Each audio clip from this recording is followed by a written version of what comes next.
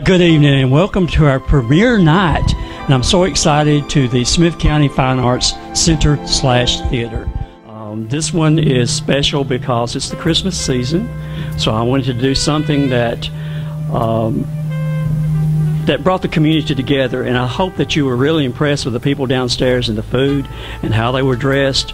We tried to recreate 1943, and that was to me, the lost generation now. We tried to make that atmosphere downstairs when you came in the door, that you would be impressed. That's the way it was back in the 1940s. It's not like it is today, but that's what we hope to do with community theater, because that's what it's all about. And in the future, we'll have auditions for new shows coming up. I'll be the director, and we plan on doing one in the spring. And this is going to be our temporary location. Hopefully, we'll find a bigger place. Yes, this is a temporary location, and we're trying to make it as comfortable as possible. We painted downstairs, made it, dressed it up a little bit. It doesn't look like that tacky government building it looked like in the past. And we changed that gray color to a pretty gold color, and tried to make it look more what the outside looks like. Because, y'all, I mean, when you go down Main Street, this courthouse is probably one of the prettiest courthouses in the South. Inside was a disappointment. That's my opinion.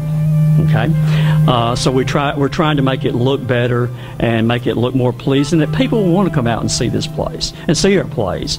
And when you think about a courthouse, you think about it, the center of activity for the entire county. And in this production tonight, when we pick the people for the show, that we try to incorporate people from all over the county. And with us tonight, we have the inspiration behind our musical tonight, and I'm going to let Miss Tressa Bush introduce them. Thank you, Bill. I have some kind of something going on, so y'all bear with me. And I wrote my notes so I wouldn't forget. In 2009, I wrote a series of stories in the Carthage Courier featuring World War II veterans here in Wilson County. The column was called Visions of Smith County. I hope y'all remember those. Scott Winfrey asked me to go interview Ivy Campbell Agee Jr. Sergeant. And I had met him a few years before at the church, Gornsville United Methodist Church, because that's where my sister goes.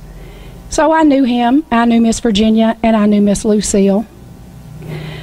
Nobody in my family was ever in World War II, so I really had no idea what I was going to hear. I was a reporter. I had my reporter face on, and I had a job to do, and that's what I was going to do. It was simple for me. But my attitude changed very quickly. I cried as I sat on the couch in their house and listened to him recount his role in the invasion of Normandy, France, that happened on June 6, 1944. I left there with a very different attitude. A heart full of gratitude, a newfound respect for soldiers like him who fought Hitler. He was only 19 years old, y'all. He'd married the love of his life about a year before on that June 6, 1944. He was in the 29th Infantry Division. He was among the first wave of troops that went across those choppy waters of the English Channel on the wee hours of that morning to liberate France. He was in a Jeep that had been modified because they knew they were going to get in the water. And because he was a forward observer, which is just what it says, he was to go forward and observe and communicate back. His Jeep was on the front of one of those Rhino ferries. And when it rolled up onto the Omaha Beach, one of 6 locations, the Germans were shooting the crap out of him. He found himself in just minutes, not ankle deep in water, but in water up to his nose.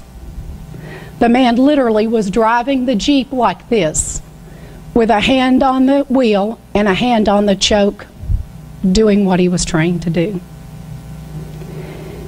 If I remember correctly, your partner jumped out very quickly. He was scared. He jumped out. Ivy kept going. There is no way we will ever feel or see or know what he felt that day.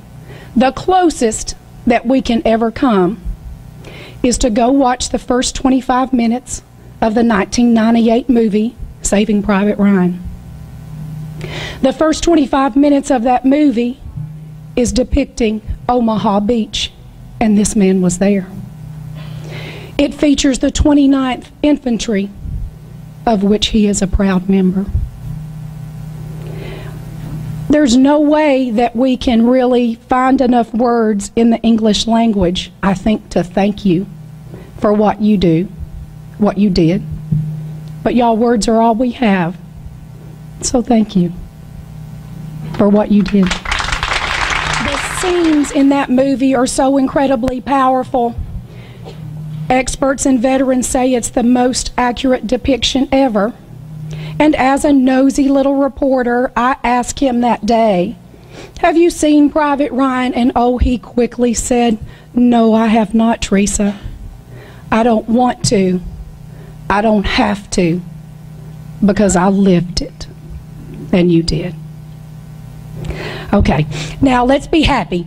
When Bill came to me and he said he wanted this musical to feature someone who had been a World War II veteran, I knew exactly who it was going to be, and that it was going to be my friend Sergeant Agee. So when I went over to his house and talked to him and Miss Virginia and asked them about it, they're like, "Yeah, that sounds like so much fun." I said, "Now, you're a singer and a dancer and all that." He said, "I don't care. Anytime we can bring attention to what we did in World War II, that's really cool." So when I was talking to Miss Virginia and Mr. Ivy, I said, "There's a scene in there where a little girl is going to be decorating a tree. Do you have any idea who we could let that be? Maybe a niece or a neighbor?" And Miss Virginia got some tears in her eyes and she said, "Tressa, can it be Ann Eastus? You know she passed away a little while ago." And I thought, yes, I do, but I don't get the connection. She said, "She was my flower girl in our wedding. So she very well could have been over here decorating a tree." So I said, "All right, we'll do that." So we got Lucille in the show, we got Ann Eastus in the show, we got Miss Virginia in the show, and we have Mr. Ivy in the show. And the final thing I want to say is this: he's one of the most decorated soldiers around. I have it on your program what he has been honored, but please let me say them. The highest honor the French can give is called the French Legion of Honor, and he has one.